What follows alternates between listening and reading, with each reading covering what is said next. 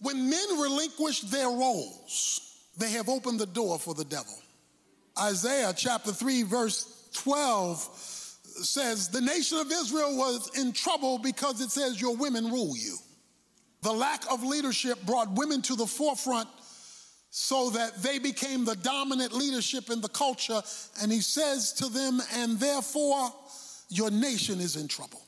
Not because women were insignificant or insufficient, but because men had relinquished their roles. The role of the church is to call men to their biblical roles as men. To be reminded from God's definition what a man is, what a man is supposed to be, and what a man ought to seek to become. The first thing that men ought to be doing is leading out in prayer. Most of the time in church, when it comes to prayer meeting, they're women. When it comes to sports, there's men. When chaos erupted in the Garden of Eden, Adam, where are you? He always starts with men because you have been divinely ordained to lead. He says, I want men in every place to call down heaven to earth so that heaven interferes with earth's reality.